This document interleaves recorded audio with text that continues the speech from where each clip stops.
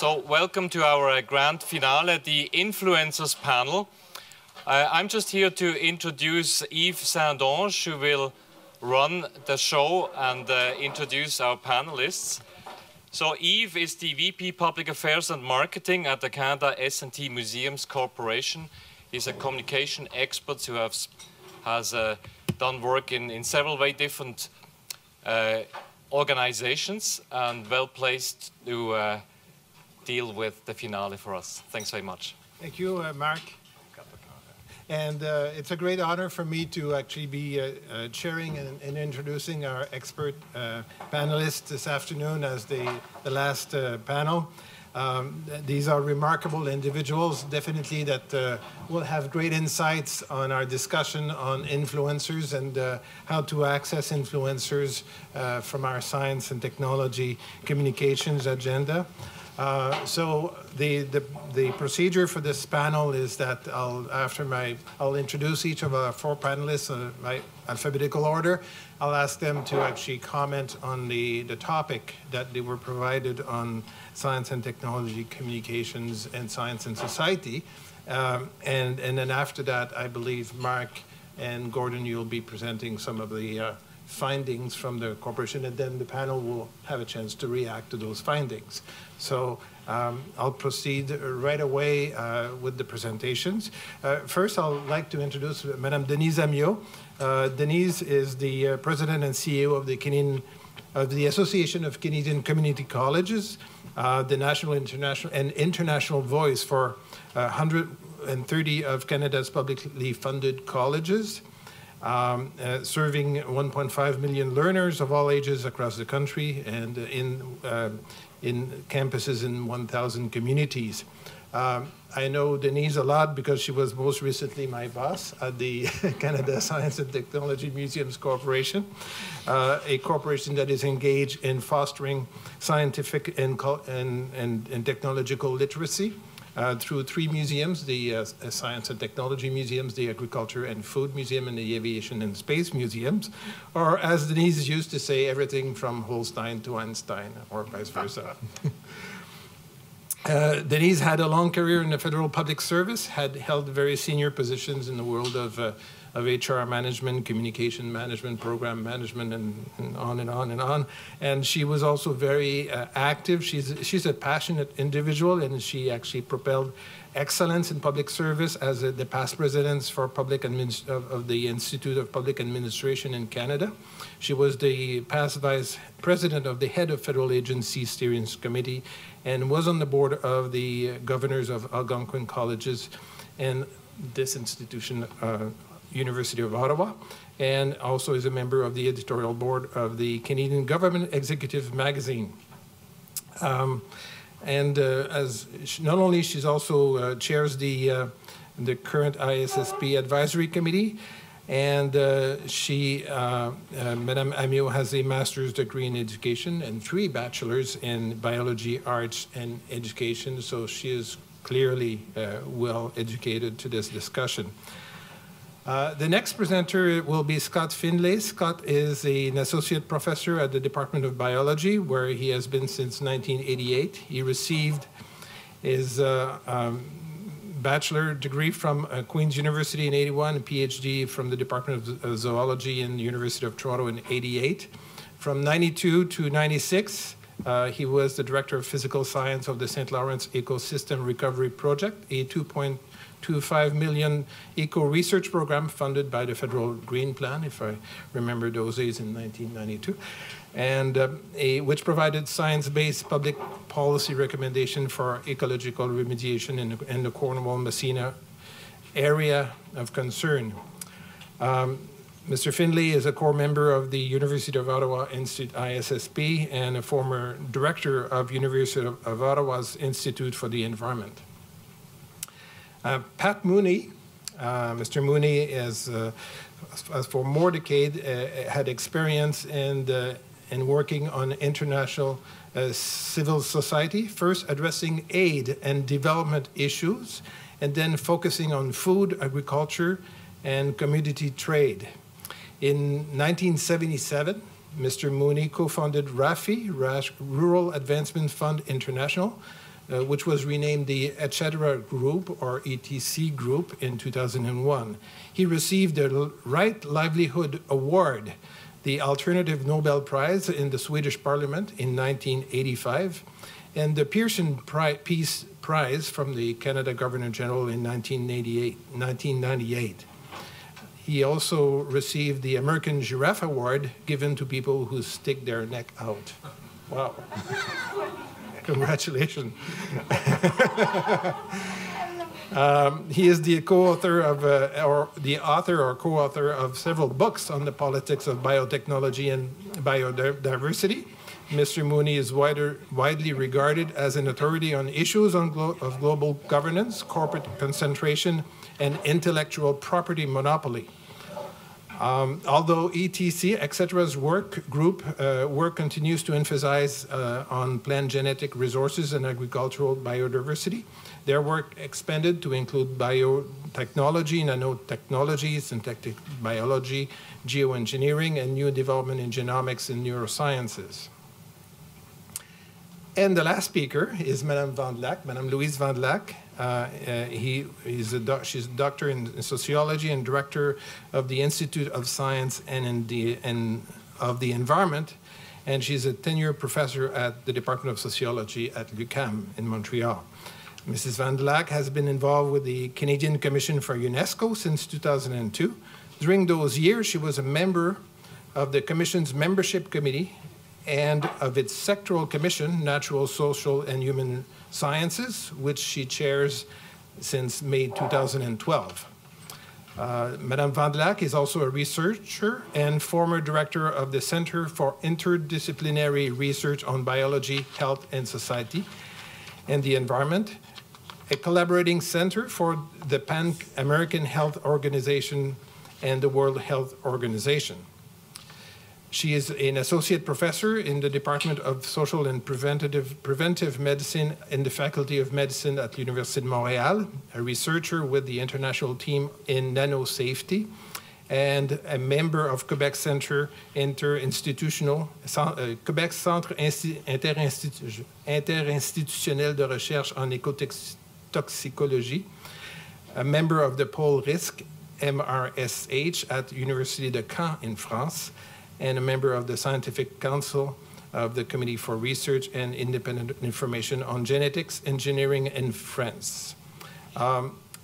She's also involved in a range of initiatives on the health, environment, economy, and ethics, and she also sits on the board of the Montreal International Documentary Festival, so she's interested in cinema, and basically that has a lot to say about science and communication, obviously, and initiated the science and environment section of the Festival Eco Camera. And she has received numerous awards and bursary, and hold an honorary doctorate in Technoscience, Ethics, Environment, and Society from the Royal Military College in Kingston. So I think you'll agree with me, we have quite fascinating panel here and people that have lots of credentials. So I'm going to stop here right away and let our first speaker, I'll ask Madame Amyot to start. Oh, Denise? yeah, it's always like that, alphabetical order, all my life. That's the problem when your name starts with an A. Bonjour. So it's a pleasure to be here with you. So I'll do my presentation in English, but if you have any questions in French, don't hesitate. Science and society. The first thing I want to say is that they go together. You cannot have a society without science, and you cannot have science without society. And I won't talk about the past, about how it started, but I believe that since they were human beings, that's what they did. Now, the questions I had for this panel was, how do we improve science policies? And how can we influence change in science policies? So I'll try to address it from my experience of what I've seen, both being inside, meaning in government, and also being now outside government. And so I'll give you my perspective. It doesn't mean that it is the perspective, but that's what I've learned so far. The first thing is really about positioning. Everything is about positioning. And it's about positioning the issue. And then ensure that you have a story when you position your issue. Because it's not enough just to talk about the issue and the facts. You need to ensure that it, and I'll use a word in English, I hope it will convey what I mean, it has to reverberate with the people. So people need to understand what you're talking about. And so there are three parts to that. The first one, when it's time to position your story, if you want, the first thing that is important is the relevancy of what you're talking about. It has to be real. People need to be able to understand what it is that you're after, what it is that you want to change. The second thing is the public. How will you present that to ensure that everybody understands? Because when it's time to present policies or to change policies or introduce new policies, if you're not able to make sure that people understand what it is that you're after, you're losing your time all the time. And unfortunately, sometimes we're so close to the science that we forget about who we do that for, which is the public. At the end of the day, it's the public. They are people, they are policy makers that will need to defend the policy. But if the public, at the end of the day, that will be concerned by this policy, if they don't understand, you're losing your time. And let me give you an example. The example I will give you is already, my God. The example I will give is, in fact, global warming. Many years ago, that's the way we used to call the change, climate change, where we're talking about global warming. Guess what was the problem?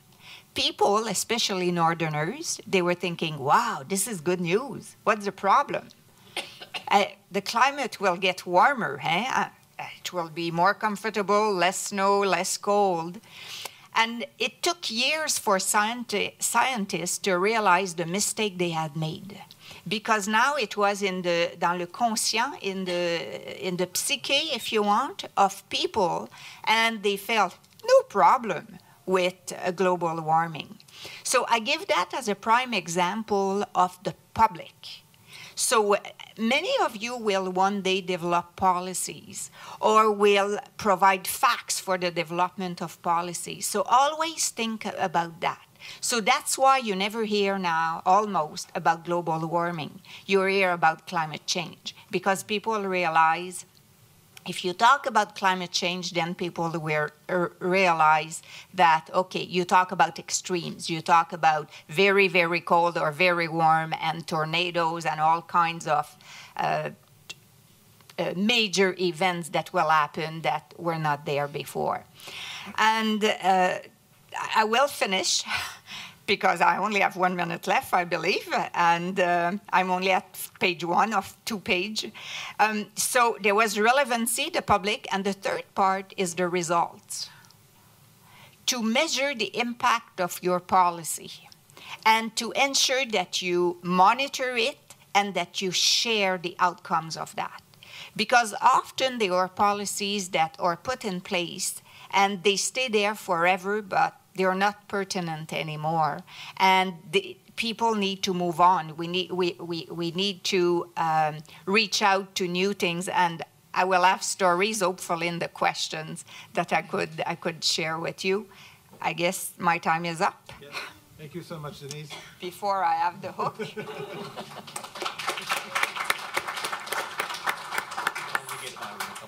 Ça passe vite, 5 minutes.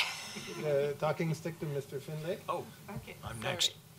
Great, thank you. Well, let me start by saying that I feel a bit intimidated here because I think with respect to the expertise and knowledge of my co-panelists, mine is is much more limited. I've tried to think about a little bit about the questions that we were asked, and also to formulate some probably inchoate thoughts about those questions, particularly as it pertains to some of the comments that I heard in the previous session, the wrap-up session. So let me just, and I should also say that these comments or suggestions are possibly completely idiosyncratic, so they may not be of much value. But in any event, here it goes. The first one, and I've organized them in kind of a couple of themes. So I have the themes, the implications, and I guess what we would call notionally action items.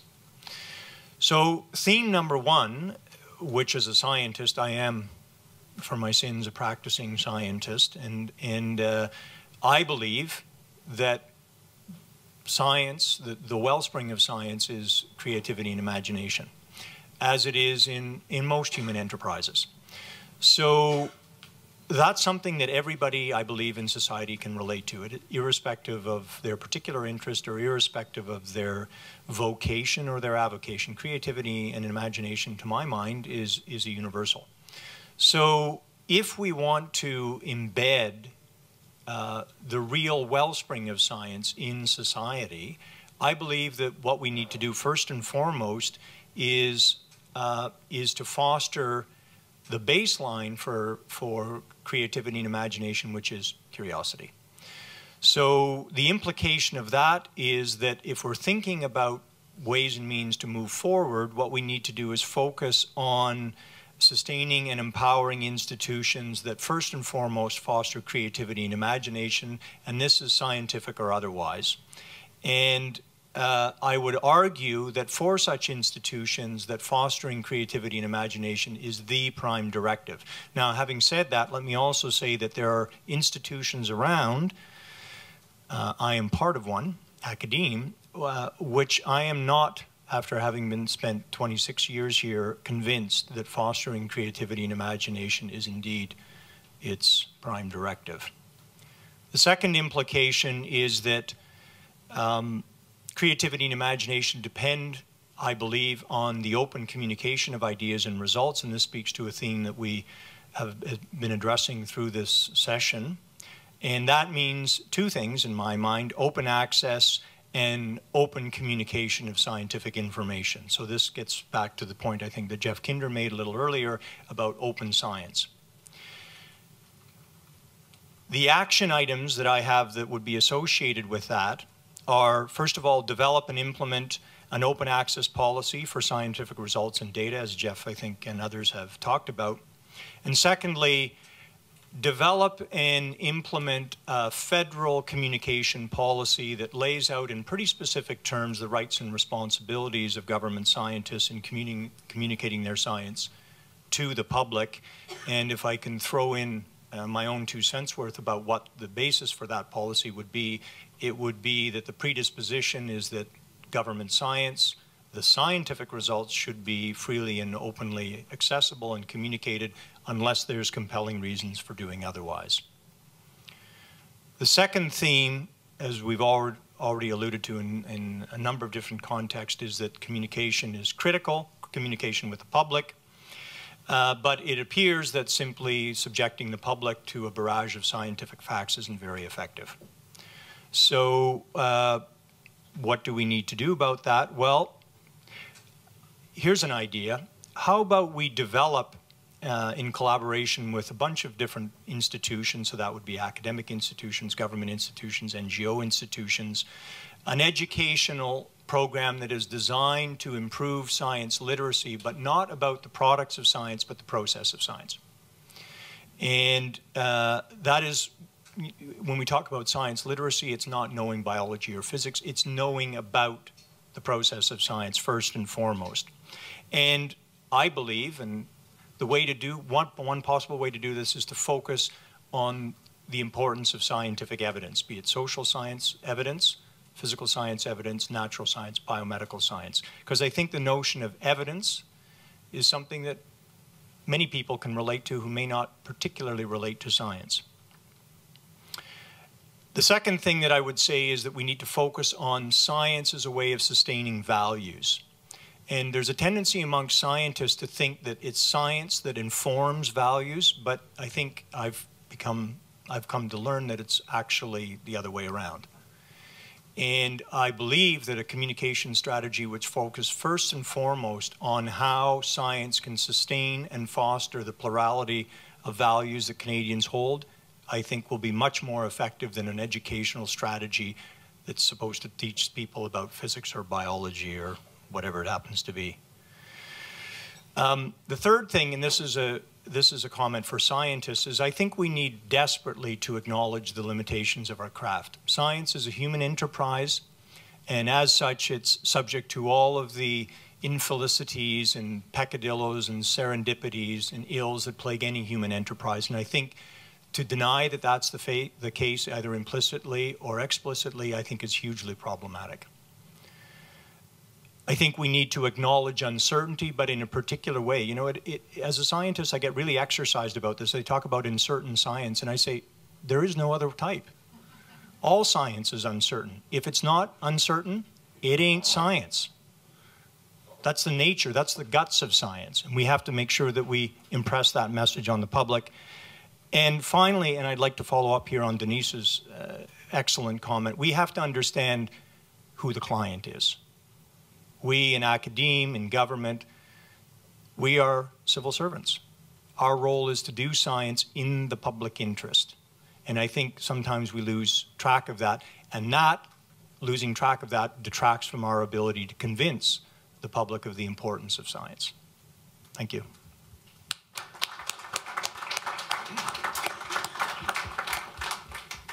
Mr. Mooney. Thank you.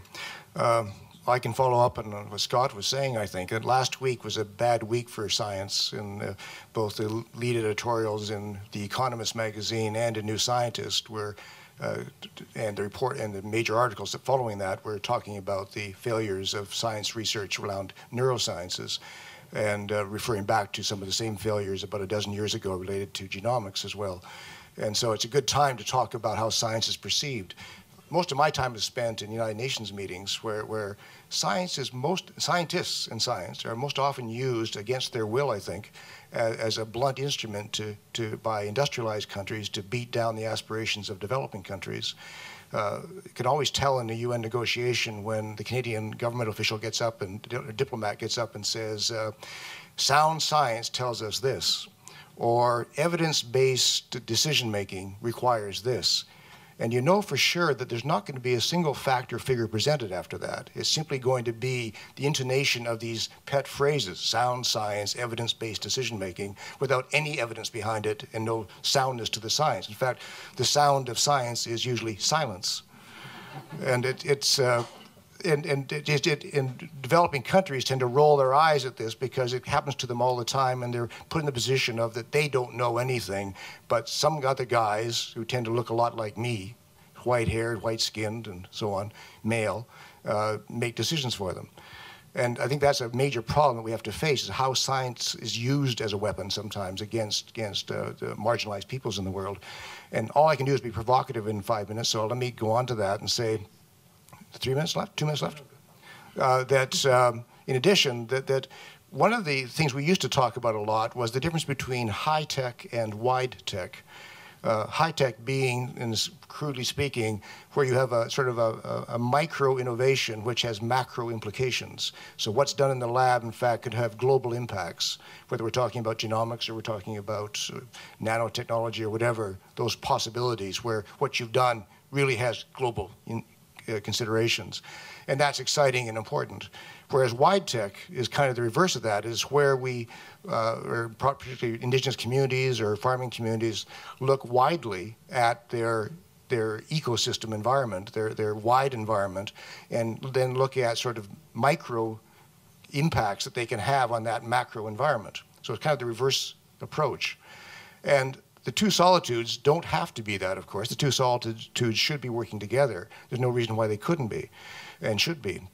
The problem we're faced with in the last couple of decades is the privatization of science and the constant intonation in the United Nations and here in Ottawa of public-private partnerships, which usually mean that scientists have to shut up and pay attention to what the private sector is telling them to do, or twisting their results into being something else. And that certainly happens again at the United Nations level. So instead of where we used to say high tech and wide tech, it's more often now hide tech versus wide tech. Whereas the intellectual property controls being applied and the kinds of constraints for what's called restricted business information or confidential business information is such that the science can't come out. It doesn't show up. And that's my time. I'm up. So I wasn't provocative enough. And we have, I have 2 more minutes. Oh, great. Okay.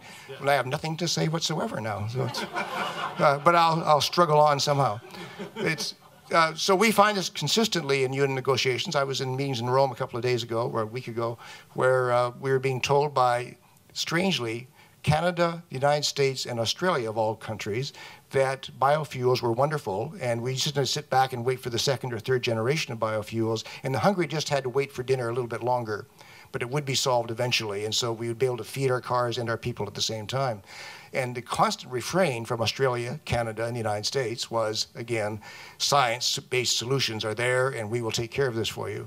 And almost all the other governments in the room, literally all the other governments in the room, were in shock by this constant refrain to science and a constant assumption that somewhere down the road again, we would have these solutions, which keep on being somewhere down the road. We've been hearing that in UN meetings for 8 years now, that round the corner there'll be this next solution. We don't hear the scientific community coming back and responding to that. We hear governments saying it as governments. We don't hear science itself saying, excuse me, but we're finding it a bit harder than we thought it would be. Or, excuse me, we don't really think we're going to get there this way. Or, lunch is really going to be late. That doesn't seem to come out. So we do need to find a different way in which the scientific community can get its voice heard clearly in UN negotiations, not smothered under public-private partnerships or smothered under, again, the weight of a handful of governments who intone on your behalf things which you don't believe. Thank you. Thank you so much.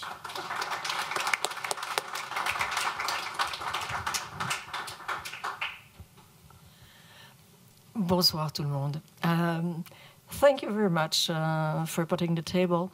I will present a little PowerPoint just because I'm less fluent in English, and I'm really sad when I hear the way the people were speaking before, because it's so convincing. So, forward. Okay, thank you. So, very fast, what are we speaking about? Not only STS, as we've spoke here during 2 days, but more relationship between citizens and science, and more specifically, we will say that about technosciences, which is more specific, and I will explain why. Why this emerging agenda? Essentially because there's less confidence in the way the government is dealing with all these issues. An incredible diversity of factors. The people who are interested in STS are not only the people who are in the community of STS. I was teaching in STS at the University of Quebec 20 years ago, and I continue to do it with a lot of different groups, but not inside this community. Some key question and approach, I will just say a word about some issue in health and environment, because I think they are key questions. And some challenge. So, because I don't think I will be able to do it in 5 minutes. So, I go it fast. I think we have to change science, which include social science, human science, engineer science, and all that, and fundamental science, to technosciences, its market and the relationship to the states, because I think the major issues for citizens, it's around these issues, and I think Pat Mooney has framed it very clearly. In reality, the citizens' agenda are generally more global-oriented towards concrete questions, especially in the fields of environment, health, and major technological shift. I'm sorry. The diversity of the actors, it's just unbelievable how many people are interested in this field right now. And it's sad, I didn't have time to make a map of all these interests, but there's many, many thousands of people.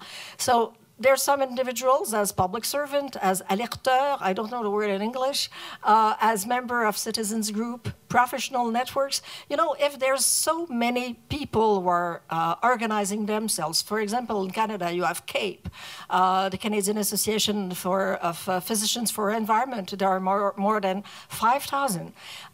There's a reason why they are organizing around these issues. And it's the same thing for Council for Responsible Genetics in the United States, Physicians for Social Responsibility. And in fact, there's 100 associations like that in the world. There's also citizens which are becoming sometimes expert citizens in some case, but in large majority they are involved in collaborative national and international networks. For example, Science in Society in social forums, but there's many, many of them. There's also research projects. In Europe, there's a lot of research projects which are done by, 2 minutes? Okay. And there's also the Parliament. And I think the Parliament is very, very important. There's real debate at the Parliament in Europe, in France, and even at the Senate in France. You know, even here, when you remember the time where Whelan, for example, were presenting a report on agriculture at the Senate, we had these possibilities to have relationship between citizens and why they are involving in these issues, essentially when they are really concerned directly. This is from Nature last week. It's a new study who showed that for climate change, it will come at least 10 years before, but exactly we're speaking about the pole usually, but it will come, comment on dit, au milieu, là. It will come at the equator, mainly. People who are concerned with extreme events, you have there the evolution of extreme events. So they have reason to be more interested in that. The way they are thinking about all these questions, it's in relation with ecosystem impairment and health effect. In Canada, we have done a lot of work on health issues and to reframe health issues. But we have some example in EcoHealth, for example. But IDRC is exporting these ideas outside of Canada. But we don't use that here right now. We are stuck with old models. Public expenses for long-term health will double in 2050 in OECD countries. So it has to be reduced through prevention. And the great majority of sickness can be prevented, in fact. Here it's a little map related to a book who was just published last week by André Sicolela in France. You have the increase of cancer and diabetes and CVA. It's just unbelievable because, you know, even in North America, we have one guy on 2 and 1 woman on 3 who will have a cancer during his life. It's a public health crisis right now that we are facing. We have other data which were published by CDCs on autism, an incredible increase, 1 children in 88. It's recent data. All that to say to you that we always focus on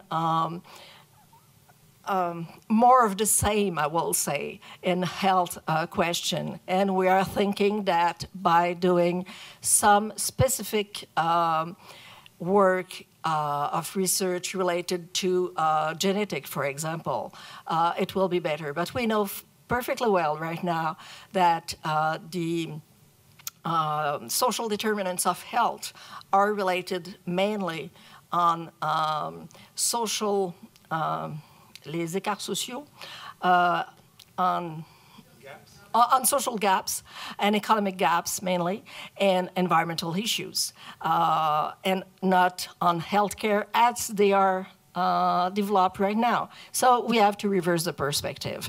But we are not in the right way. For example, on nanotechnology, we know perfectly well that to develop nanomaterials and nanointermediates, we have to have nano-enabled products.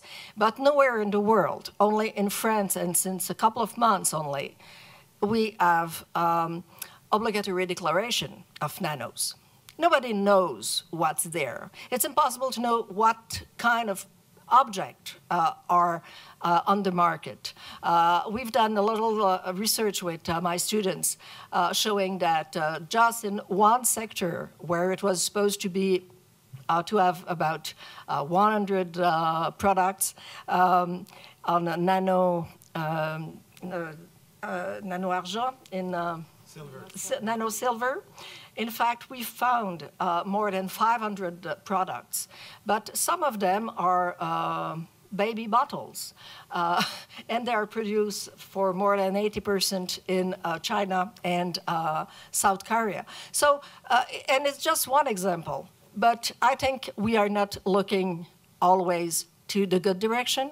We don't have enough wider perspective. We're not making the links, and we're continuing to have programs at universities who are insisting on the ultra specialization when in fact we need the specialization of the links between the phenomena.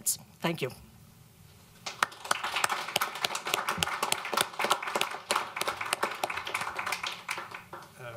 Mark and Gordon, I believe this is the time when you would be presenting the facts. Yeah, sure. I'd be happy to do that. So we will have time for one more discussion. You can fill the gaps. So it was so draconically close. It must feel strange to only speak for 5 minutes if normally one is asking you the keynote address. But thank you for accepting it. So I want to very quickly tell you how we came to the few results we have. It was relatively difficult to come to results. This was a symposium which was deliberately multidisciplinary. The idea was also to use some experimental methods. The way we did it is we had a series of keynotes and sessions, concurrent sessions. Each of these sessions, even the theater piece we had last night, each, without exception, had a rapporteur.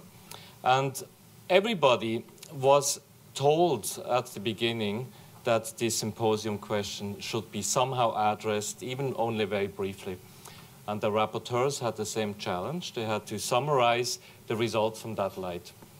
Now, this is actually, turns out, quite hard, because I guess a lot of academics are trained to hunt the next research question, a question rather than an answer, or perhaps, when this is really legitimate, to specialize on asking critical questions. There's no one in the academic world who would disagree that finding an important question is a great value, but we try to get a little bit further.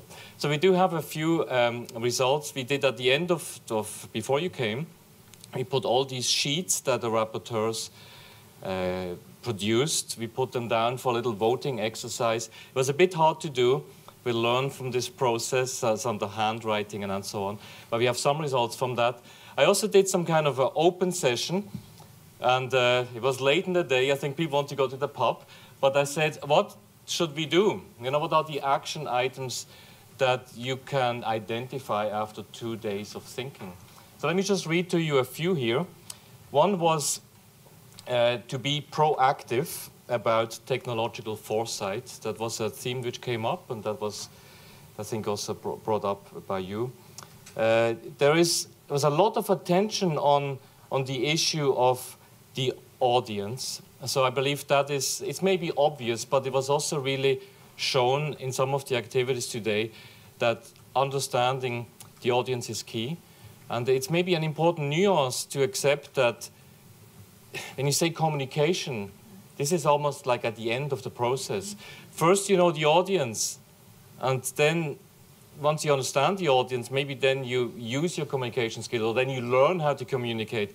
So this was brought up by you and also by the workshop symposium participants.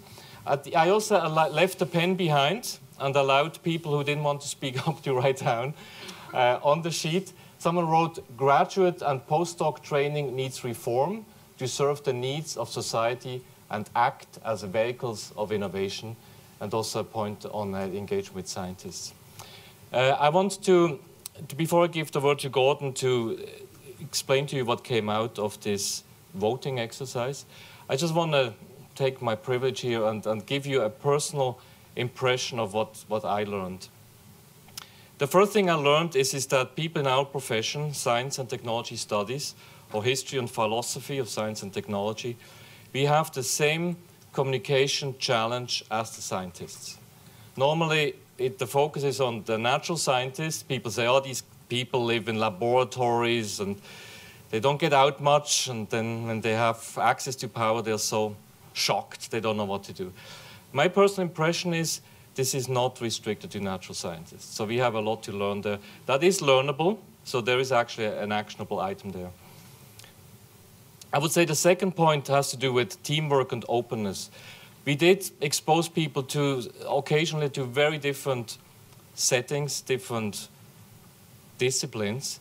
And my impression was that the first thing to overcome is sort of an emotional reaction. If your own teachings, your own beliefs are questioned, if you're very intelligent, you're very insensitive, the first thing is, pain.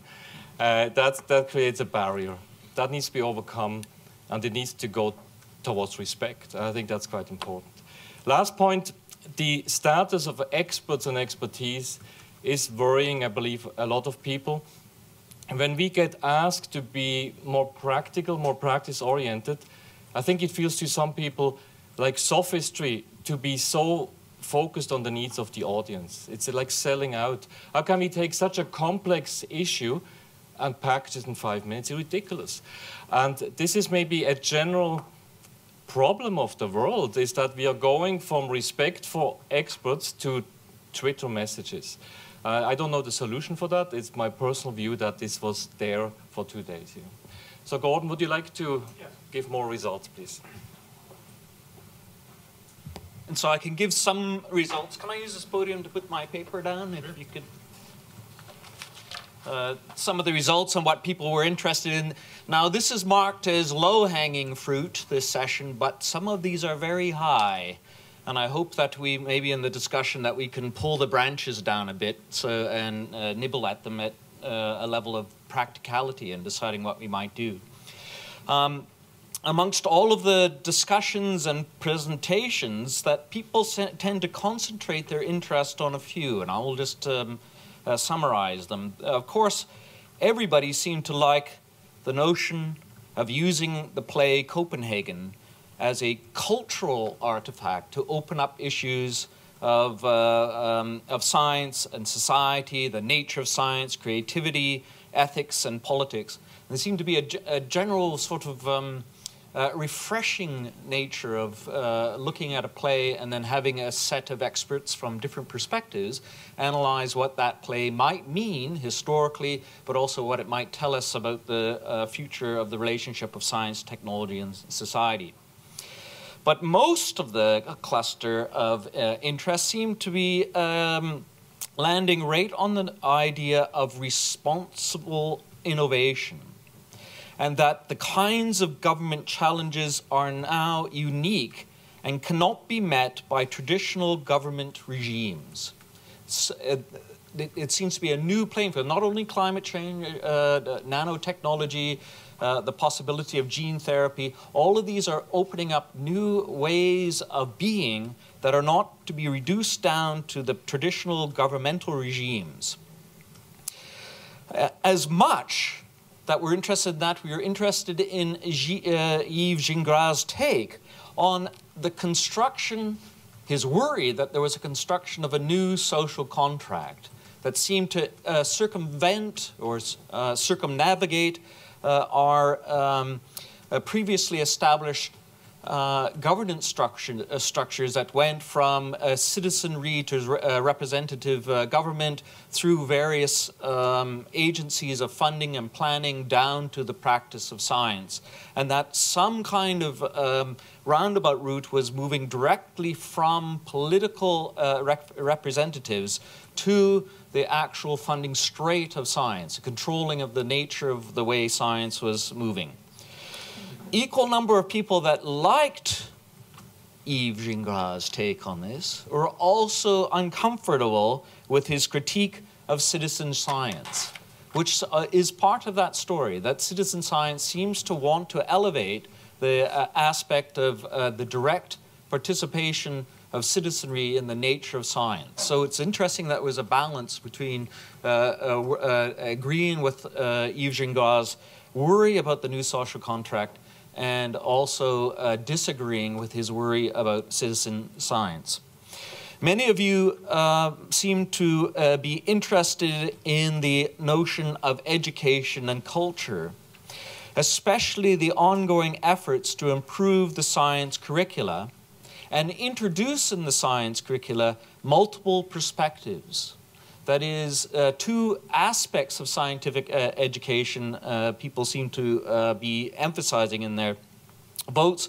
One was that science curricula could not merely be emphasizing the results of science, but looking at the scientific method itself and giving students, both at the lower levels and the higher levels, a more critical encounter with what it might mean to be science, and that it might be a form of organized skepticism or a type of methodology of encountering facts, which how you've already emphasized, does not give us absolute certainty, and that we should not panic when somebody says you are uncertain.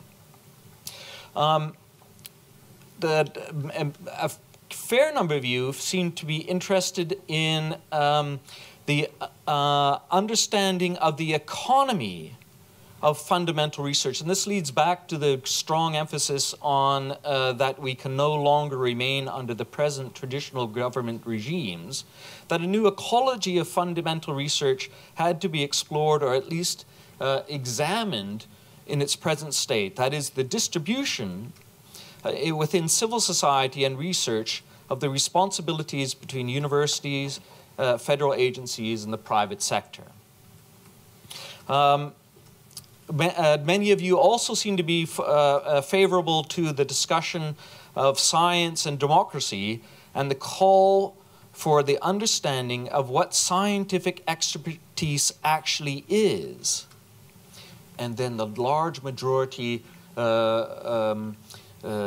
pointed towards the idea that we had to get rid of the notion that science is value-free, that it's a value-free, totally mechanical algorithm that moves towards this thing called objectivity. And that, I think, summarizes all the other questions, although its fruit is so high that we can almost not reach it. Do you want that? Yeah. Thank you, Gordon. And I would like perhaps to give an opportunity to our panelists to respond, perhaps for a few minutes, to some of those statements, and then we can engage with your questions following those observations. So, Denise, do you want to start, or can you? Of course. Yes. Amyot, A, starts by an A. Okay, 2 points. The first one, and I'll start by one of the first points that was mentioned, multidisciplinary, and I'll share a story with you. I studied in biology here at Ottawa University, and I focused on ecology. And at the time, ecology was quite new, and it was the art of the holistic approach, if you want, okay, where you talk about all the disciplines. And two things happened. About maybe 20 years after, I was working at Natural Resources Canada, and I'm visiting the research part where they do research on mining, and they explained to me what they were doing with the tailings. you know, the tailings, the leftover, if you want, after you have extracted the mineral. And I looked at it and I said, hey, this is what we use in water treatment. And this is something I had studied 20 years before when I was studying in ecology, and that we had visited a water treatment place where you treat water, you know, from sewage to water. It was the exact same principle that was being used. The reasons why I share that story is because this was seen as a big invention. And wow, we're doing all those things that way. And I thought, my God, if people would have talked to each other before from different disciplines, they could have found and solved the problem of tailings 20 years ago. So that's one of the problems that I see in science. And I was lucky because in my own career, I've worked in multidisciplinary field all the time. Or when they were not, I was pushing for that. And if I have an advice for you as you continue your work or your career, is always try to talk to people from other disciplines, because often that's when you see the solutions that you have not seen before. And try to find, because we talked about communications also, try to find interpreters that to check if what you're talking about, if people will understand. And I'll give an example that we used when I was working at the museum. And because, you know, you have these notions of expertise status.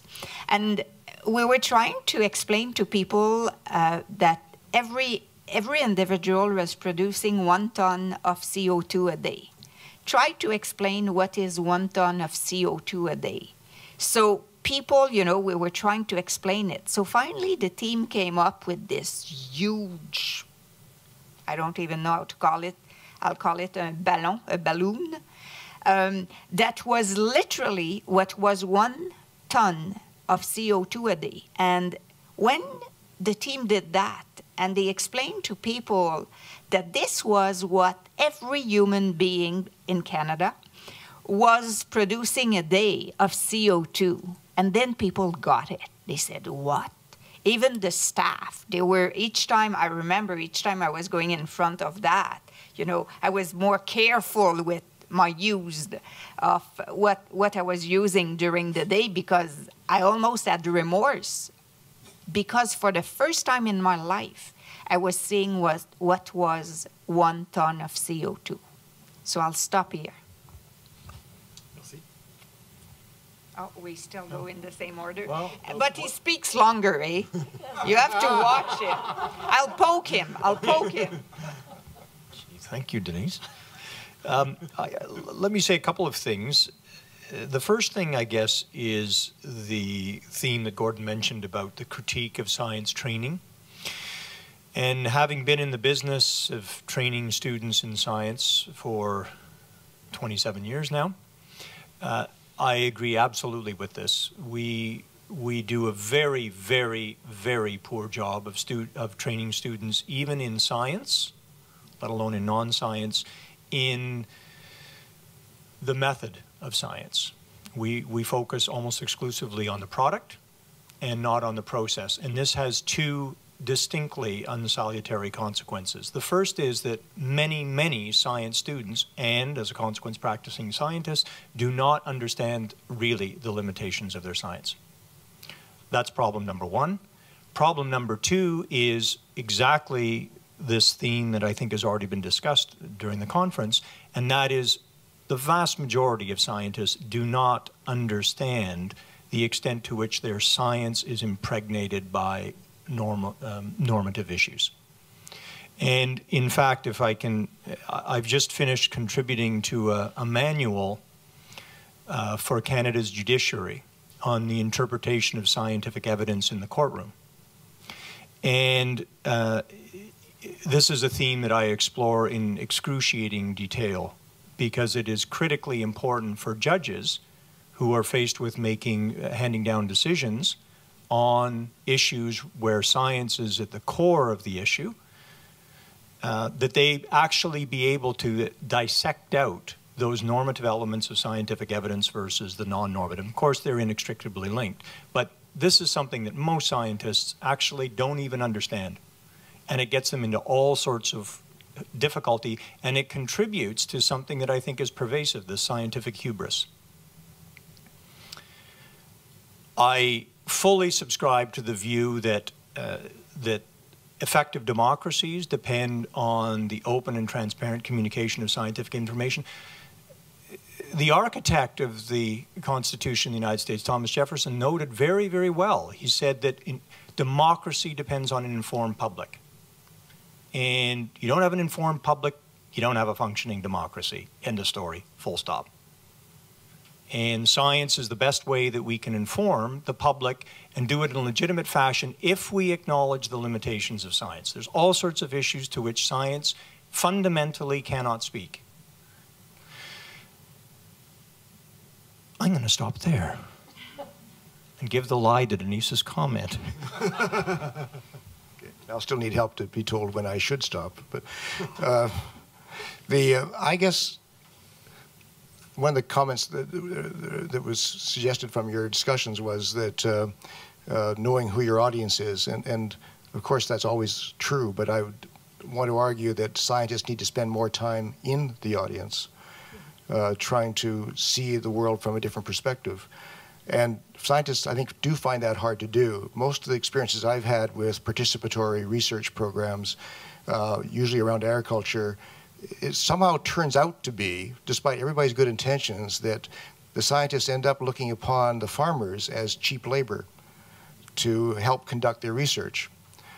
Interesting, anecdotally charming, but they're still cheap labor for someone else's really directed research.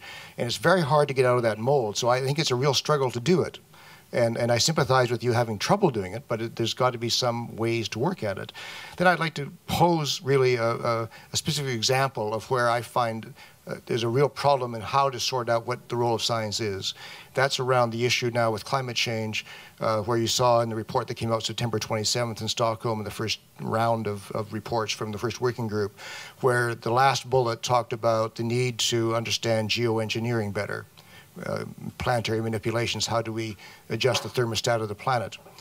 And that's going to appear in the other working groups as well. Working groups 2 and 3 all have big sections in them on geoengineering.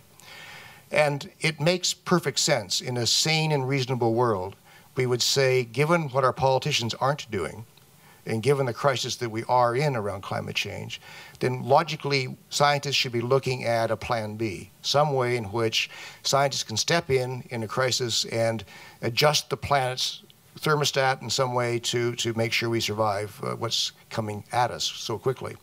And therefore the research needs to be done now. We need to be ready to move into that unacceptably bad mode, but still one we may have to consider, of taking on the manipulations of planetary systems. Makes sense. David Keith, who used to be at Calgary, is now at Harvard.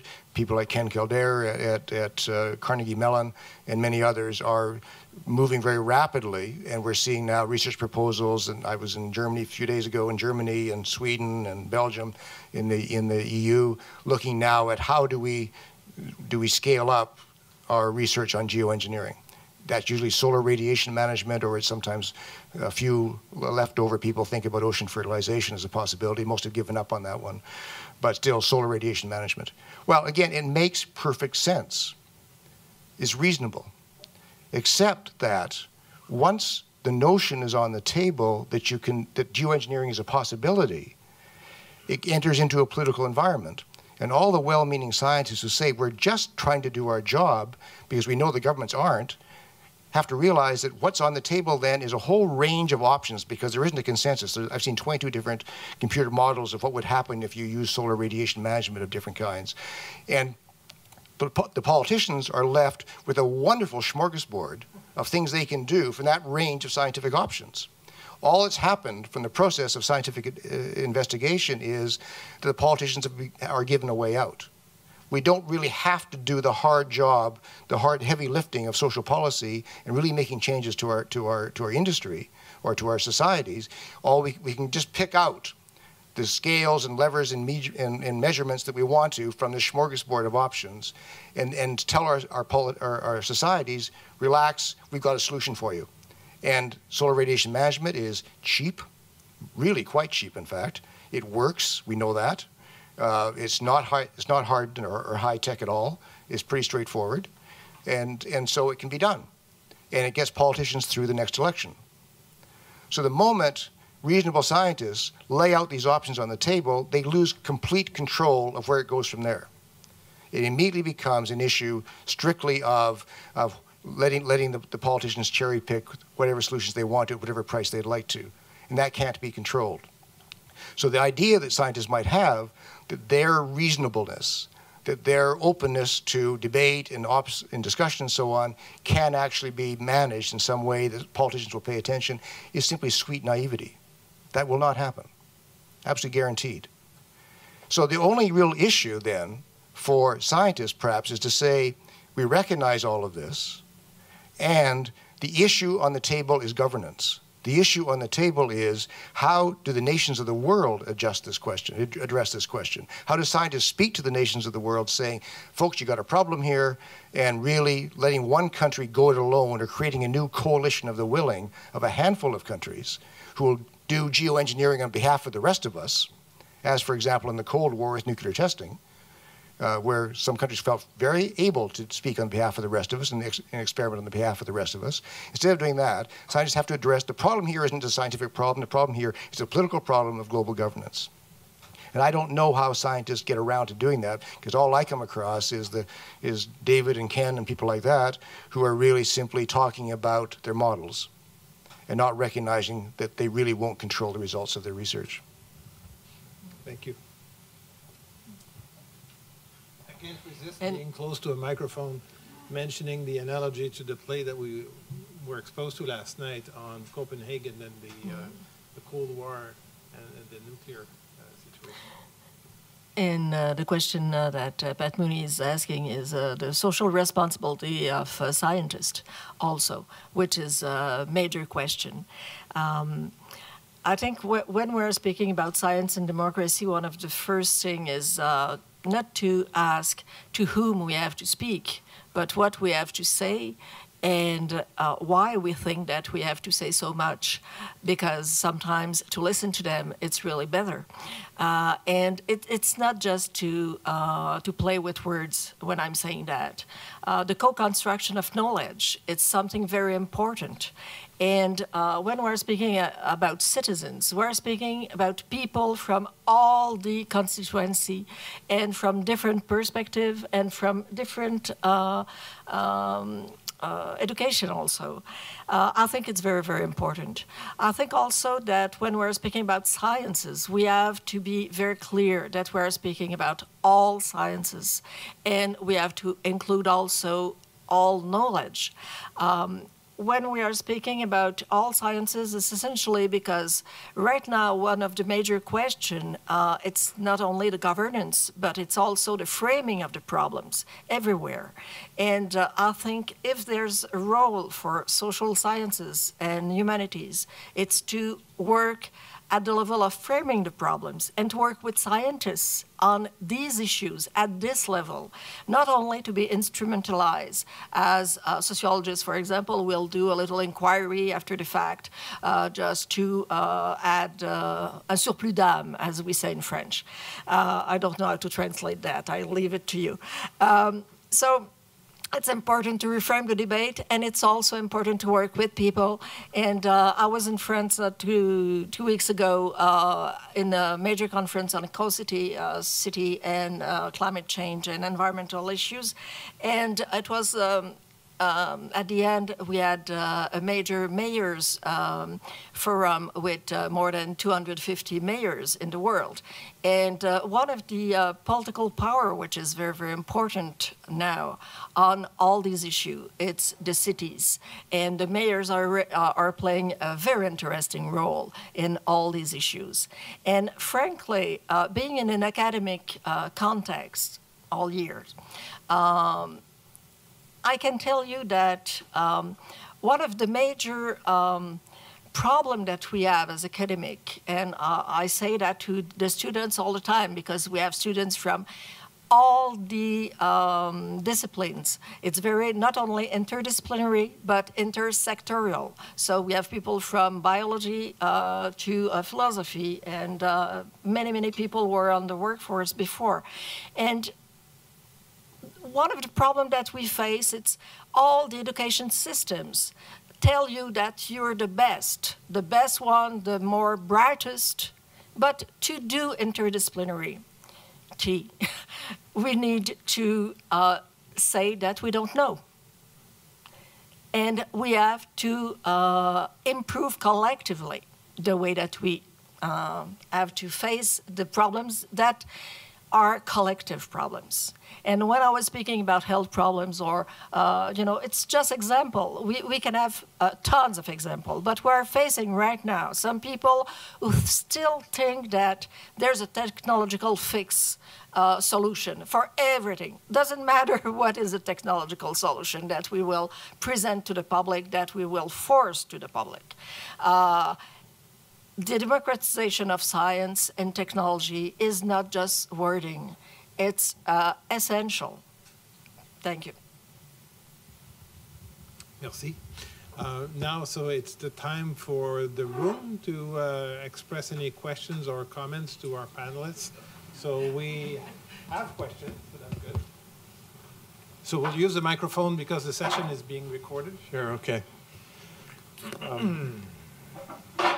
I thought this was a fantastic discussion. I was particularly pleased with the attempt to address the issue of the public and framing the problem. I think that's essential, but I think in some respects maybe that's where sometimes debates like this completely miss the boat. Particularly if what we've not addressed, and I apologize because maybe Yves Gingras raised this on the first day, I wouldn't doubt, but I wasn't here. So the ideology where a marketplace actually decides then the scientific research that gets done sometimes is narrowly oriented toward the economy or the investment, if you can put it that way, certainly to the practical. I'm wondering whether or not, if anybody would like to comment on whether a debate on public policy is really fruitful without comprehending the orientation or the ideology of what public, or more likely, more particularly, public interest really does mean. So we have examples of disputes over the effects of, say, nanotechnology, global warming, whatever, that really has to confront market-driven science. Scott raised a very interesting example of Jefferson, the great Enlightenment figure, raising the problem of the informed public, but I would think one might address that even more broadly. That is, defining or informing what a public interest really is.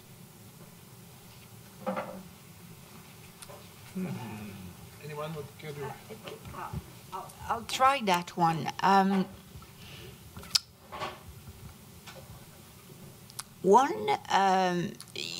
lot of people are afraid of science. And that's why they didn't go in science when they were young, when they were teenagers or when they were adults. They were just afraid of science. And that's why also many elementary teachers don't teach science, because they are afraid of science. That's why they went into elementary education. And unfortunately, there are many journalists that are the same. And who reads newspaper? It's the public. Who reads news? It's the public. And unfortunately, the journalists don't understand the science very often.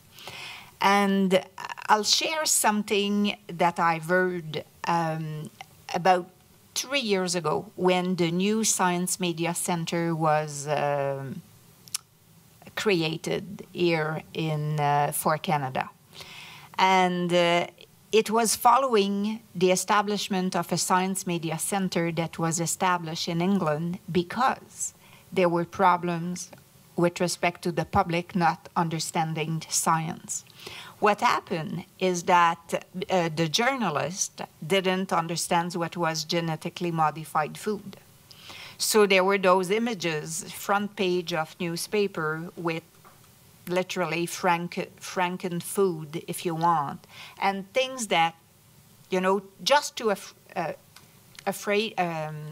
frighten people. Same thing happened with BSE. Suddenly, there were a lot of people not eating beef because they were just afraid. And it even had repercussions here in Canada. When in fact, yes, BSE is very serious, but guess what? The likelihood of having one animal affected by BSE was relatively low, in fact, very low, both in UK and also in Canada. My point with respect to your point is that very often, first people talk about things that they don't know, and they think they know, so they begin to make you believe certain things. And in fact, they really don't know, but that sells. And nobody talked about the role of media here today. And for me, that's a critical element when we begin to talk about science. Just looked by curiosity, those of you that still buy newspaper, because I know quite a few go web now, but if you just buy a couple of newspaper for a week, just calculate the number of articles related to science compare to other types of articles, and you'll see that in fact we're not helping ourselves. So I just want to make another link to something that I've heard, that there was a dissension with respect to citizen science. Should, you know, is it good, is it not good?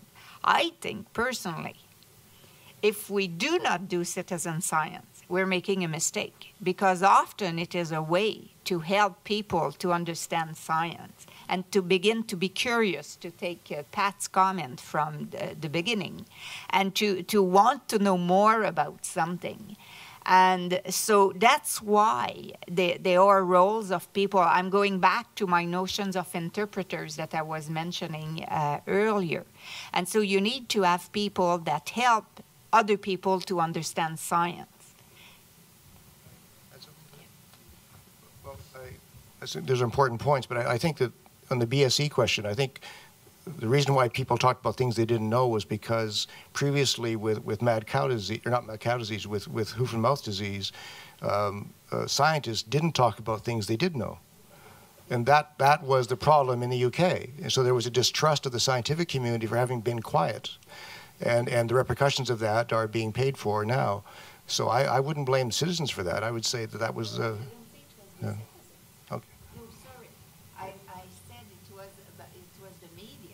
Because the media didn't know, and because, in fact, they were not in contact with the scientists. That's why the Science Media Center was created, to ensure that there were a list of scientists that could explain, in fact, what was happening. Go ahead.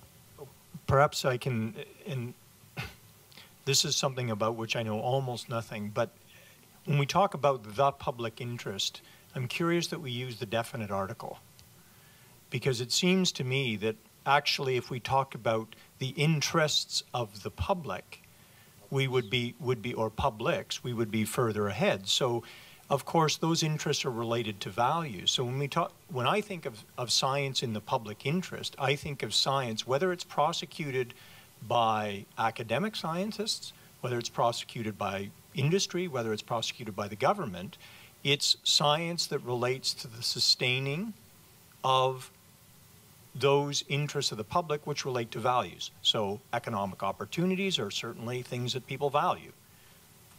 Cultural values, environmental, you know, the environment, human health. To me, that's really what science in the interests of the public is, that speaks to the plurality of values. And the issue about whether only some of those values can be the target of government research or academic research or business research, you know, I could imagine that you could have privatized research that deals with any of those sets of values. I don't see that there's anything intrinsic about those sets of values or interests that means you got to do it on the public dime versus on the corporate dime. Perhaps it's just ignorance on my part, but I don't actually see it.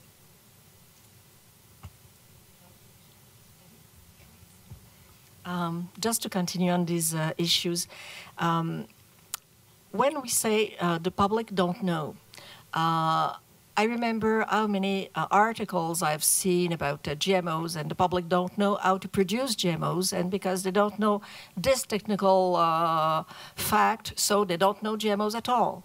But I would like to know who knows in this room that who control the seeds in the world right now? How many firms control the seeds market? Right now, it was in 96, 3 firms were controlling 22%.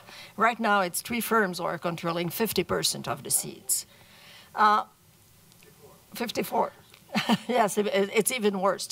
And in fact, the people knows pretty well that, first of all, the seeds, the GMOs right now that we have, it's 4 products, essentially maize and soja, that there's one threat, then there's one function, it's pesticide pump. And this pesticide pump, it's essentially Roundup. And Roundup is known right now. There's at least 30 different studies on that. It's now known as an endocrine disruptor. So what are we doing in this country and in the United States and everywhere with this large distribution of an endocrine disruptor when we know how much endocrine disruptors are involved in the increase of cancer, for example, to name just this one. So it's one example of, you know, people are realizing the concentration of power around these things. They are realizing a lot of things, but the question that we're asking to them is, do you know this technical thing? No, they don't used to, but they understand quite well their interest and who's the interest related to this product or this orientation or this misinformation of the public. And I think it's very important to separate those things. And I'm not saying that there's no work of dissemination of information and sharing of information and museums, and, you know, but I'm saying that right now there's a lot of people who are knowing really more what's going on than we are thinking that they are knowing. There are 4 more questions in the room, so what I suggest, because we have limited time, we'll take 2 questions. We'll ask you to answer either one of the 2 questions, and then we'll proceed with the next question. So question is from the far back. Yes, thank you. This is a question coming from a member of the live stream audience who is a graduate student at the Faculty of Education in Marwa.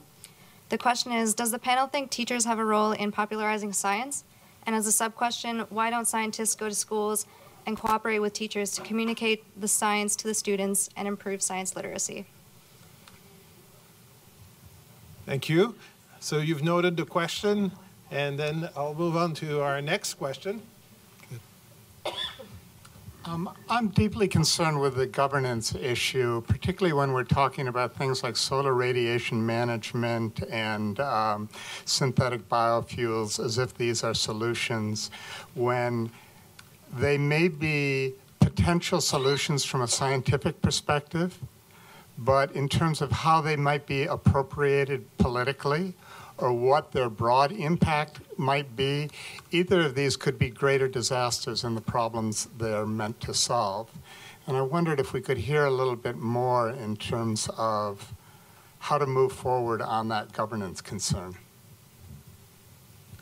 Thank you. Which one of our panelists would like to start? Okay, I will go with the first one, the first question. I think the first question was, is there a role for teachers to teach science, and why scientists don't go in school? First, yes, there's an absolute role for teachers to teach science, even though they are not into the science class. Because some of you talked about the process of science. In fact, when you buy a car, when you buy a new iPhone, an iPad, you use the process of science in order to decide which of the iPhone or the iPad or the car that you will buy. So it is essential because it helps people to have critical thinking and to be able to question what there is and be curious also. There are scientists in schools. In fact, there are probably scientists from Ottawa universities that go in school. There are partnerships. There are scientists that go in museums also. There are scientists like partners in research that do it either virtually or in person. So in fact, there are a number of scientists that do that and love to do this. And the question is that are teachers taking advantage of it as often as they should? And especially if they are afraid of science, there are so many ways that they can teach and receive help to teach science. So,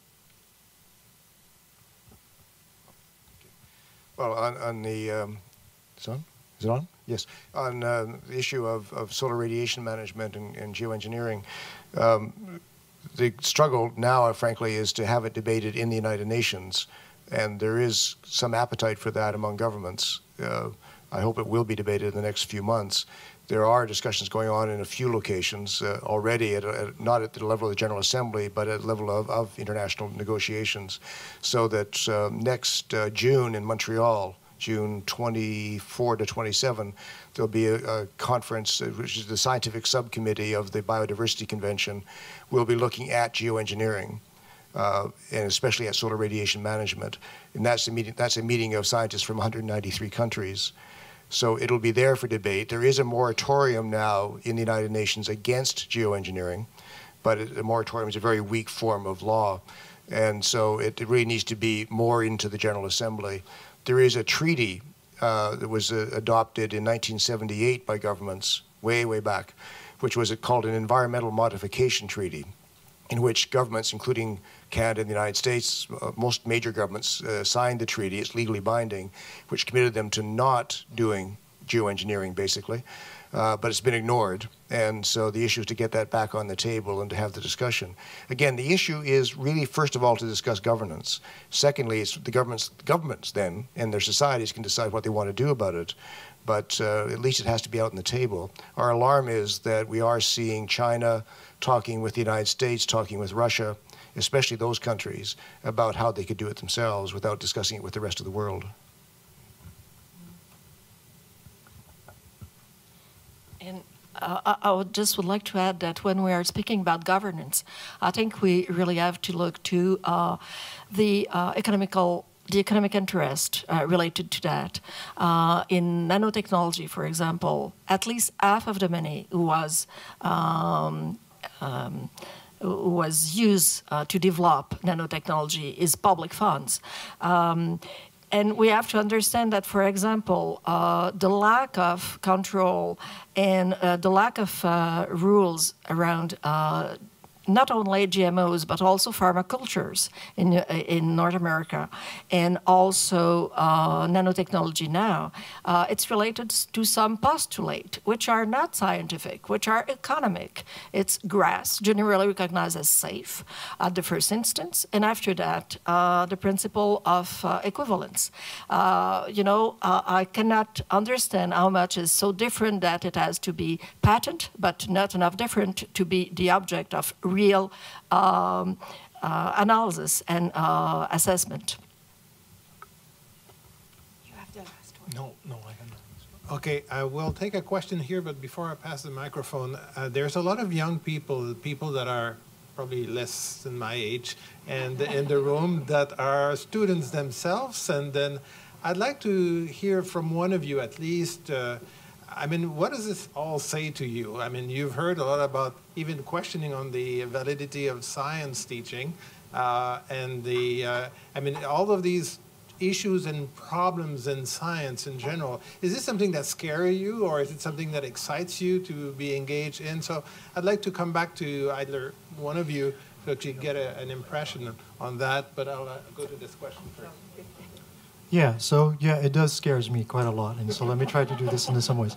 So is it, so my concern is that perhaps we're setting up ourselves to what might be an impossible task.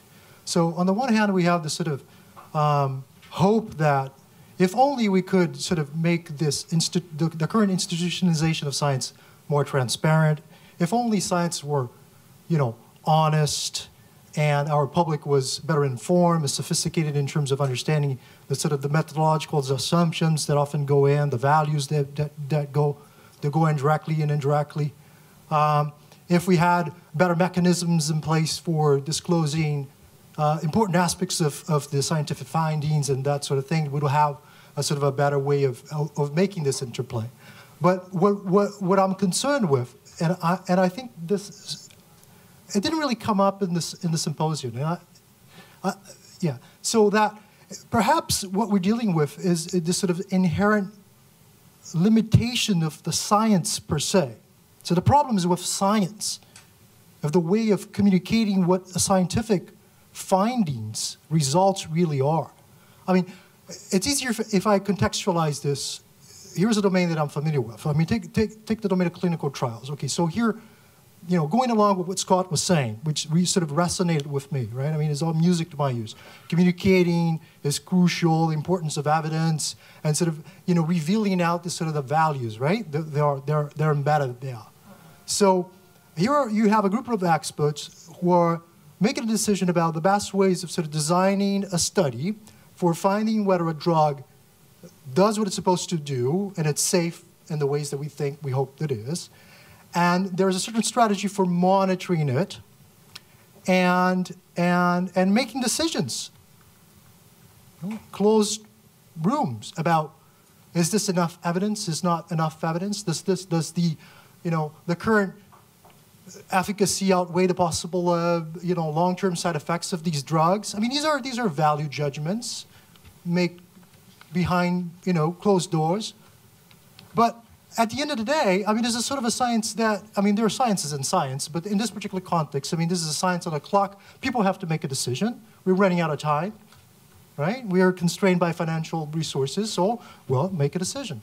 But the way we express these scientific results, right? The evidence for the drug, the way they're published, these values are lost.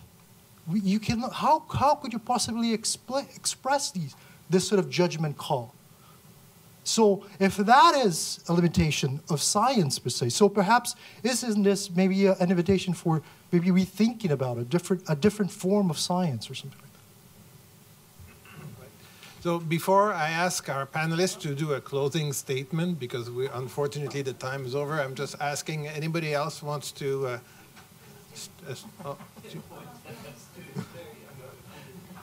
This may go a little bit along with what you were saying, but I'm taking the opposite view. And a few of us were talking about this yesterday, and basically, I feel that I'm a PhD student, and many of the scientists that I see that are my supervisors or colleagues, we have a lot on our plates. There's a lot going on in your day-to-day just to get your research ready to publish, and the research cycle in itself is often a full load, and that's at a PhD level, and I'm only working on one project. I can't imagine what a research scientist, how his day looks or her day looks, where you're just flooded with things to do. And for us to then go and become experts of policy and learn a different language is sometimes a tall task, I think. Because some of my research sort of is in the climate science realm, I've often been asked, well, what does it mean to policy? And I can't answer that question. I mean, I spent a lot of time thinking about it, trying to look at freshwater policy and trying to see how my little algal biomonitoring research could fit into that. But in a big policy sense, sometimes it's really difficult. And I guess my question is the onus just on scientists, or is it also on policymakers to form a bridge, a toolkit to talk to each other? we're operating in silos, and one says, well, I don't understand you, and the other, I'm sure, doesn't understand them. So it can't just be one person's problem. It has to be both, I think.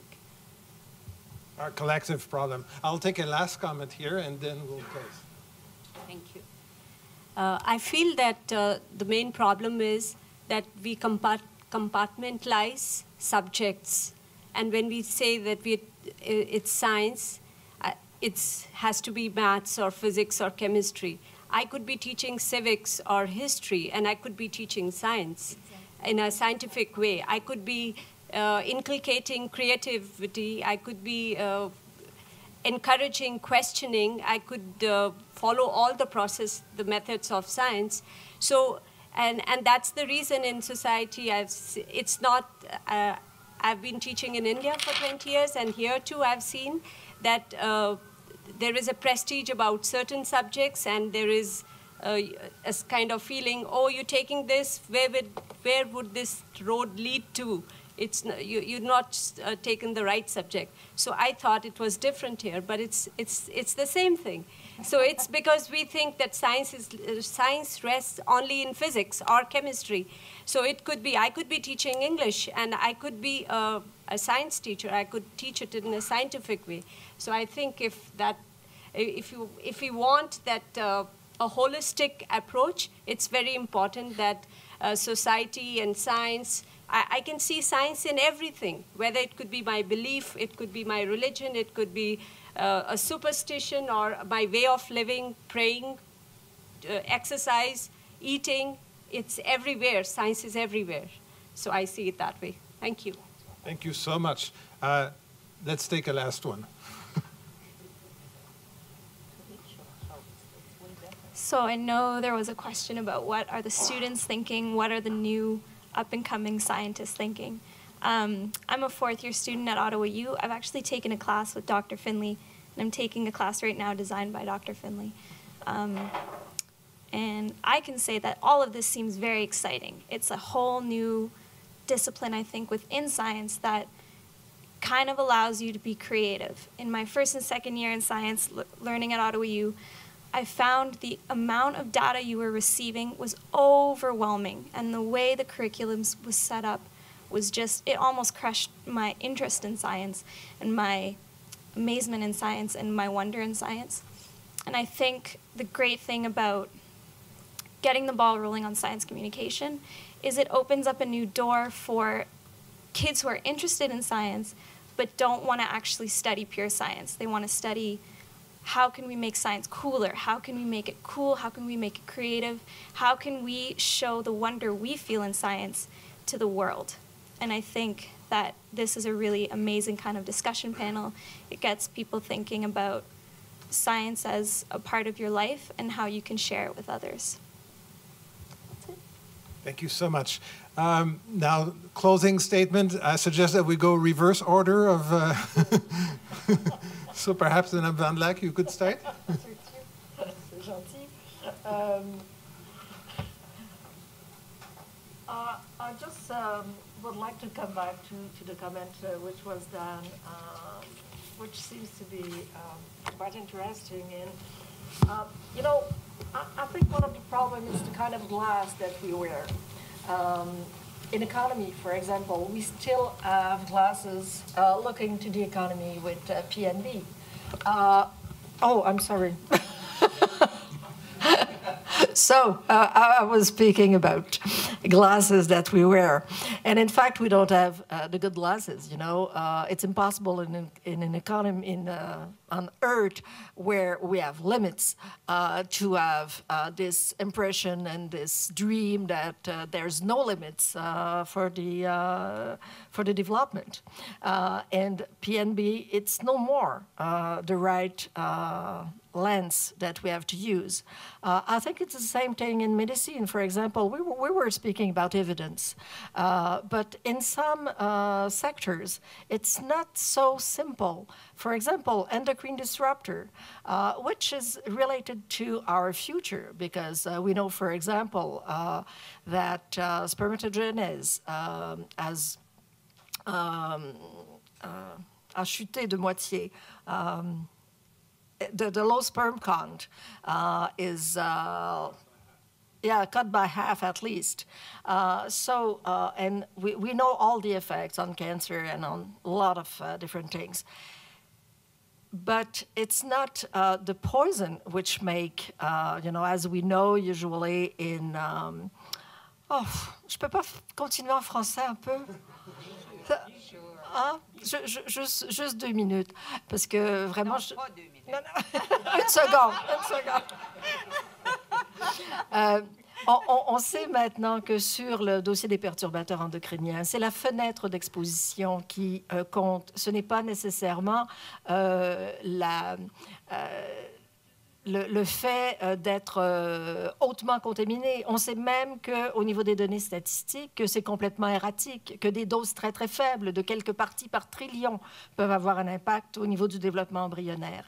Or, les lunettes habituelles qu'on a en médecine ne permettent pas de voir ça. De la même façon, au Canada, on a énormément de gens qui souffrent de problèmes d'hypersensibilité chronique. Or, il y a quelques médecins de l'Association des médecins de famille en Ontario qui travaillent là-dessus.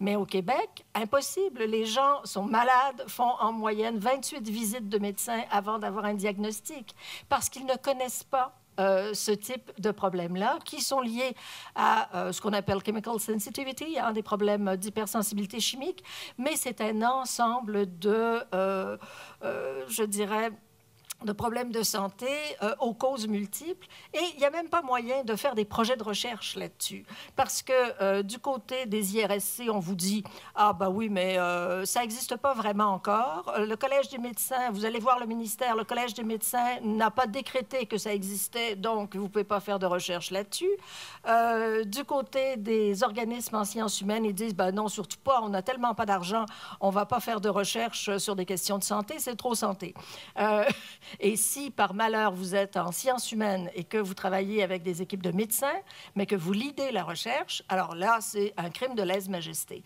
Bref, puis si vous le faites avec des citoyens, en plus, qui sont les premiers concernés, qui ont été les alerteurs sur ce dossier-là, ah ben là, on vous dit qu'il faut faire une recherche coopérative, collaborative, qu'il faut faire de la co-construction des savoirs, mais on va vous mettre tous les bâtons dans les roues. Donc, il y a vraiment des problèmes de lunettes. Et ces problèmes de lunettes, ils sont très largement partagés au niveau des organismes subventionnaires. Il n'y a presque pas de lieu pour faire de la recherche intersectorielle véritablement, sans instrumentaliser une discipline par un autre. Et il est, à mon avis, absolument impossible que, par exemple, au Canada, j'avais beaucoup insisté au Québec pour que ça se fasse, et ils ont ouvert un tout petit créneau, minuscule, mais quand même, ça a le bonheur d'exister, pour des recherches novatrices, pour des recherches qui ne seraient pas subventionnées ailleurs, mais qui portent sur des questions qui sont socialement importantes, qui peuvent conduire à autre chose, et même les modes de sélection sont différents pour ces types de projets. Si tous les organismes subventionnaires laissaient un peu d'air, 1-2% du budget de recherche pour de la véritable innovation en recherche et pour favoriser l'interdisciplinarité et l'intersectorialité, je pense que ce serait déjà voilà, des perspectives intéressantes. I'm sorry for the Anglophones. I will talk to you with a glass of wine. It will be easier. Thank you.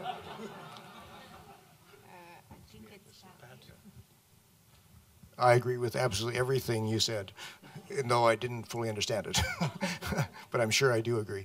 I'm not sure I'm not going to try to answer all the comments and questions. There are more comments than questions, and that's all really valid. But I would say that in terms of whose responsibilities lie where, no one gets a free ride. And it's clear that the scientific community cannot close its eyes to what's happening around it, and doesn't want to, I'm sure. It's also true that the policymakers have better open up their eyes to the reality of what's around them, because they're not paying attention. They're using science as an excuse not to do things constantly. It's a constant refrain that there's a technological fix for literally everything. When you look at what came out of the Rio Plus 20 conference last year in Rio de Janeiro, it's a hopelessly sad document. And in every paragraph, it says something about new technologies will take care of this. Just constantly, and that you shouldn't let them get away with stuff like that. And then I think it's also true that the public has got to have the chance to learn and understand more about science and policy making. But I do agree that and I think one thing you said earlier was that the public does kind of get ownership and control. It does kind of get the ability to follow the money and who's making the decisions. And I think that's one thing that the scientific community hasn't been perhaps as open about as it should be. To give it, I mean, we're seeing a remarkable decline in, for example, private sector research. We're seeing a decline in the number of startup companies in North America and in Europe. We're seeing a decline in the number of employees in those startup companies. We're seeing a decline in venture capital investment in those companies. So in the private sector, we're not getting much anymore from that. What we're getting is such a level of corporate concentration that the need to innovate is lower than it's been in about a century.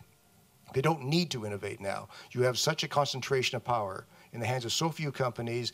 They trade the patents with each other, so there's no need. I mean, you don't do private research, you do public relations about the private research.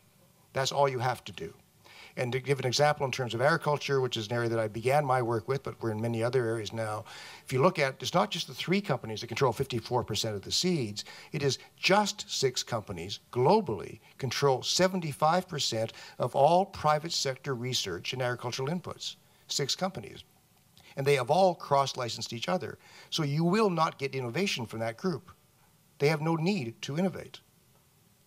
So if we're looking to, or hoping that, the private sector will get us through all of this, no, it won't. The concentration isn't there. If you go back to the Royal Commission on Corporate Concentration, back in the 1970s, they said that, and no one's ever denied this, it's been around the world, if you get more than a 4-company concentration that has more than 50% of the market, you see a rapid decline in the innovation level. Well, that's in every sector, whether we're talking about pharmaceuticals or we're talking about farms. That's what we're faced with. So as scientists, don't get trapped into that environment, and at least be aware of the fact that ownership and control is central to what science you're going to be allowed to do. Thank you. Is it my turn? Yep. Yes. All right, you're last. I would just make 2 comments. The first one is that this question, the comment that was raised that science and the scientific method is everywhere. It's absolutely true. In fact, Thomas Huxley, Darwin's bulldog, 150 years ago, said that science is nothing more than the normal working of the human mind. And I think that that's actually reassuring, because it means that in principle, it shouldn't be that difficult to sell science to the public because they all do it. I guess the other point that I would make is, and I guess maybe this is a message of hope, is that I don't know whether people know Stuart Kauffman, the very famous theoretical biophysicist, and in 1992 he wrote a book called At Home in the Universe. And the thesis of his book, which he put forward for both theoretical and empirical evidence, was that the most rapid evolution of complex systems occurs at the edge of chaos. And I guess maybe, this is something I know nothing about, but I guess from the comments that I've heard about technology governance, we're sitting at the edge of chaos, so maybe if Dr. Kauffman is right, we can expect rapid evolution. Thank you. I want to reassure you, because you said I think you were not frightened, it's not the word you use, but you felt that it was like a bit too much. If you were to go in science, I think the contrary. I think it's marvelous, because more it is complex, more it will force people to work together. Because science, at the end of the day, is multidisciplinary. It's not an individual act. And so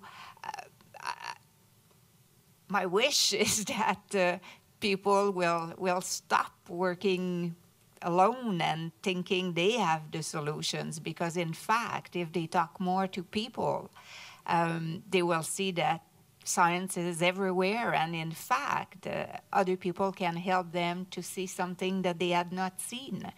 And I guess I'll finish by a story. At the college, we do a lot of applied research, and thanks to the funding from NSERC. And it's a true story what I will tell you. there was, as you know, concussion are quite dangerous when you hurt yourself if you're playing hockey or things like that. And there was this person from Ottawa that had this idea that maybe if we put a sensor in the helmet of a person that has a concussion, maybe we could see how dramatic or how dangerous has been the concussion. And what happened is that someone heard about his, they approached Algonquin College, and finally they did a prototype and they worked on it, they tested it. And people heard about it, and there was this person on TV that did, not a show, but a clip, if you want, on this invention. And it was done by Impact, if you wonder what was the sensor. And Impact Incorporated. And what happened is that when the person, the journalist, okay, did the clip, he was talking about this gizmo, if you want, this sensor that was inside the helmet. And he said, you know, isn't it marvelous? Because one day we'll be able to see what happened on the concussion on this iPhone. Then the two guys that work on this sensor, you know, looked at each other and they thought, oh my God, we never thought about that. So what happened, and that's a true story, what happened, they had their sensor, it had worked and all that, but then they decided to build an app to go on an iPhone so that it could be used by a coach who would have the sensor in each of the helmet of his team, and he could see who was green light with respect to the concussion, who was yellow light, and who was red light.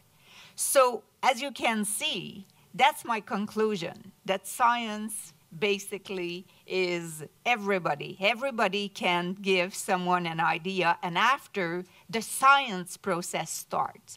But you need to have a spark at one point and be able to seize the opportunity and to seize how it can make a difference in the life of people, because now this invention exists, the app exists, and now they are working on phase 2, but unfortunately, they couldn't tell me what it was yet.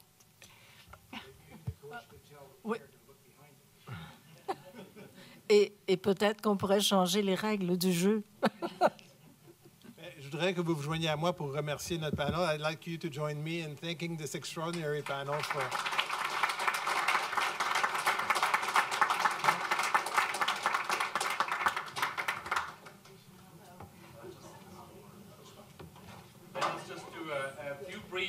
Thank yous. So thank you for this panel, for all the other panels, all the speakers.